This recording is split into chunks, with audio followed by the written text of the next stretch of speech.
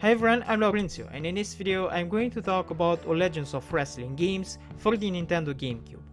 Legends of Wrestling was a decent game back in the day, but nowadays it's worth playing it only for novelty reasons, just to see how wrestling games have evolved over the years.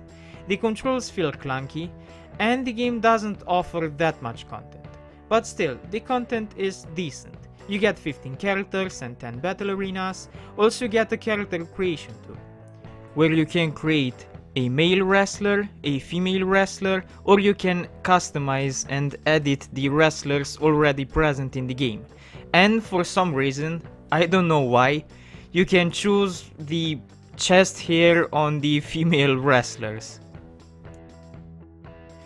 The arenas are bland looking, and I personally don't like the graphics. They look washed out. Also, the game has some really bad camera angles sometimes. But as game match types, you get some basics like normal matches, tag matches, or cage. Legends of Wrestling 2 is the same game, but improved. There are more animations, more characters, there are 30 playable characters, and the career isn't just on text and matches.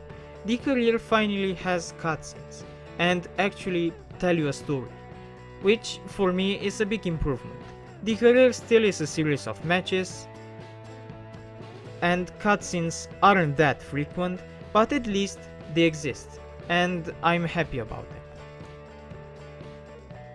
Overall, the games are good, but today's wrestling games are way better than these two games, which means that even if they are good, I recommend you play them only to see how wrestling games used to be, because nowadays wrestling games are way better than